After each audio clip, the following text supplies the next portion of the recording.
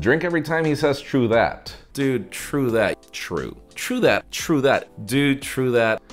He's drunk. We lost him, everybody. Jaime, weird running photos Rivera. Jack, weirdest username 12. What? Thanks for not choosing my comments. No problem, dude. Anytime. Playing this video at 0.25 playback speed is gold. Can we play that back? True that. That's right, it's that time of the week. I am Jaime Rivera. This is Pocketnow, and this is the Pocketnow Daily Recap, your comments for last week.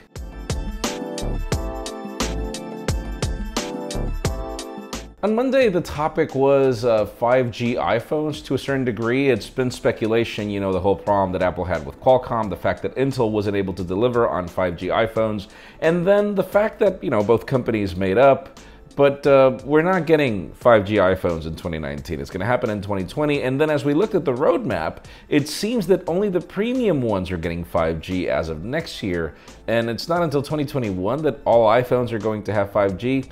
I asked you what you thought about that. We had 579 comments. Apple be like, 5G equals 5K. Oh my God, yeah. Obviously, right now, with how new 5G is, and because it's an entry to the technology, it makes sense for products to be a little more expensive as companies continue to, you know, regain their investment and everything. It takes some time. Like, first generation iPhone was crazy expensive, and it was 2G at a time when 3G was already ubiquitous. So Apple is not famous for launching cutting-edge technology and still charging you a lot for it. So, yeah, 5K. I can wait for 5G while buying a couple of Apple's $1,000 stands to stare at. Oh my God, that monitor stand has been the running joke everywhere. And you know what? I get it.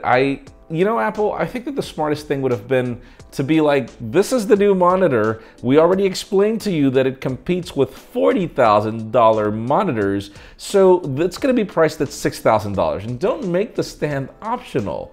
I think that would have been the smarter thing to do. I mean, nobody would have cared. LTE is already fast enough for my use. I certainly can wait for 5G. Jesus, dude, depending on where you are. I mean, if you're in Eastern Europe, I get it. Your LTE speeds are great. If you're even in Latin America, certain countries like here in Honduras, speeds here for LTE are great. But in the United States, LTE speeds are not. Particularly if you're in New York City, they're not.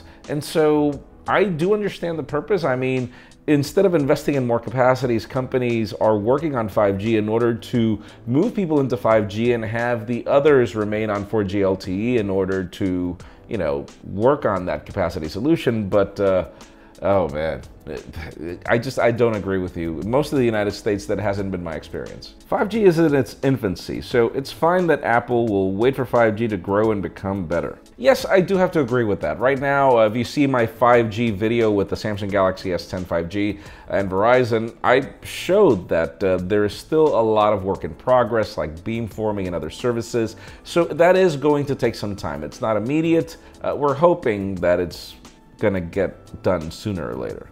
And then on Tuesday, the topic was Huawei laptops, as obviously they are fan favorites. We love these laptops, but they were pulled from the Microsoft Store over all the issues, and now they're back until supplies last, apparently. I asked you, would you buy a Huawei laptop with everything that's going on? We had 414 comments. The MacBook X Pro are really good. I'd definitely buy one. Yes, I have to say, I love that computer. It is really, really good. Hate the nose cam, but it's such a good machine, and I don't think that you should be concerned because it's Microsoft Windows. Like, you're paying for it. When you buy the computer, you pay for the license. So it's not like if they can end support for you. It doesn't work that way when you're paying for a license. I would buy a Huawei laptop and buy Windows OS separately. Well, if you want to pay for another license, it's up to you, man.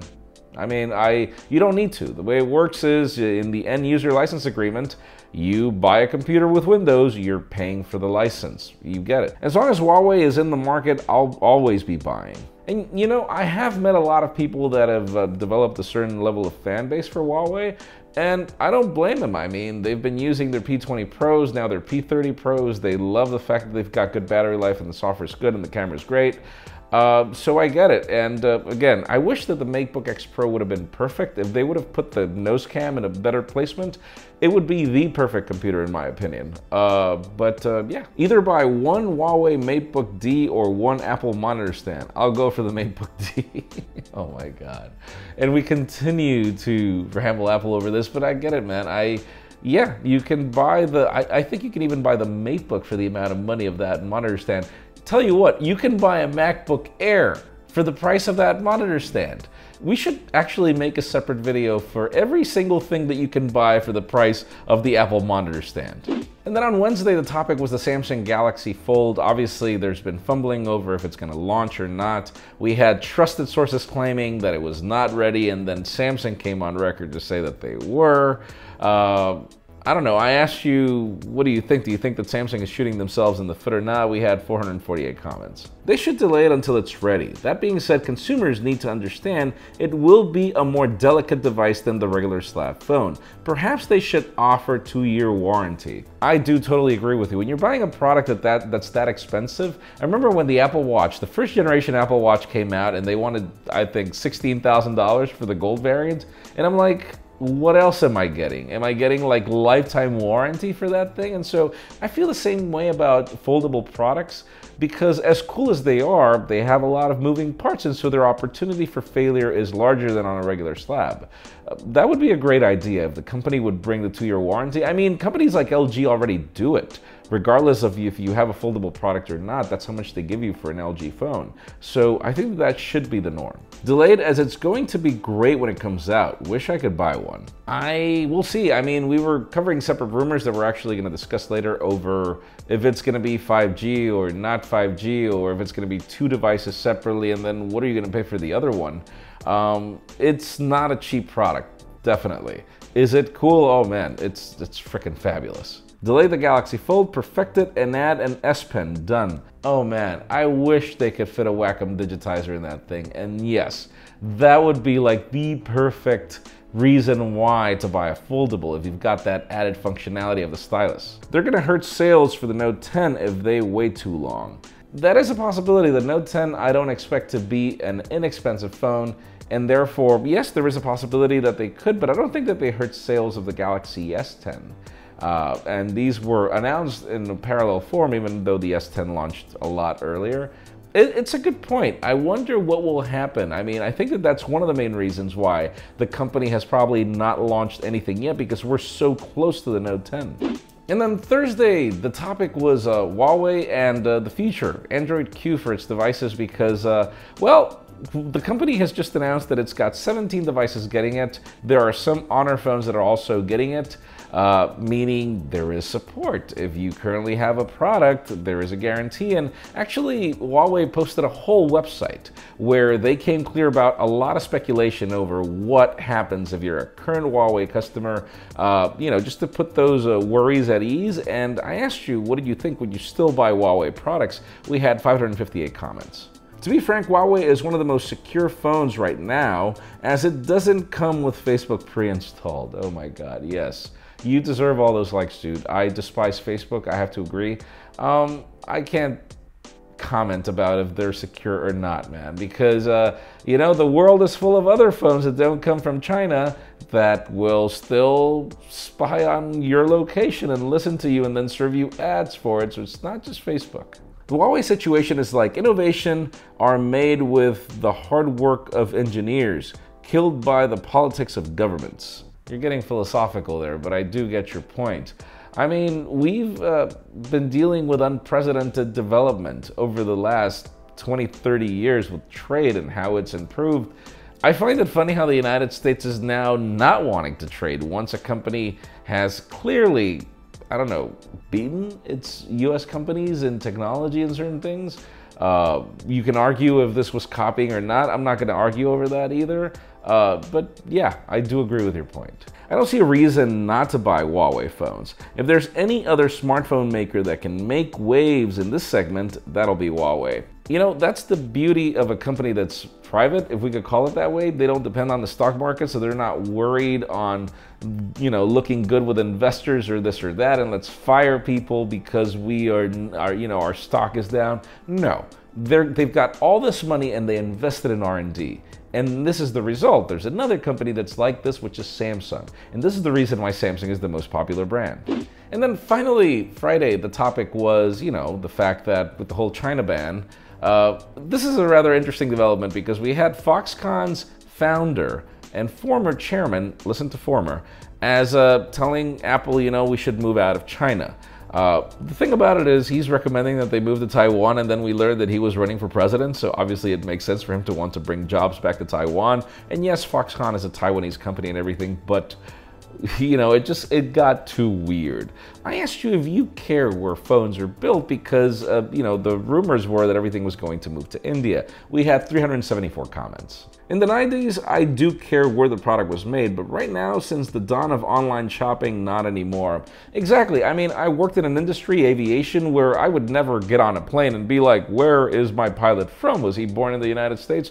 No, you don't ask those kinds of questions because it's the duty of each company to have their own procedures in order to guarantee that either safety or the quality of a product is guaranteed. So I don't think that we're at a stage where we have to worry about these things anymore, but yeah. Care less where it comes from unless where it's coming from is costing me more money.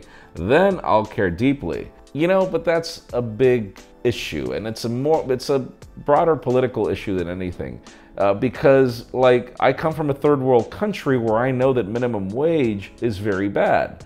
People can barely survive on that. And so it's one of those things where it's like, I would rather a company, again, I'm getting political and I apologize, but it's just a very broad topic where I know that there is cheap labor, but it's not necessarily fair labor, if you understand what I mean. I would rather companies worry less about providing, income to investors and buying the next yacht and the new Rolls Royce for their CEO, and instead make it a little more equal. You get where I'm going.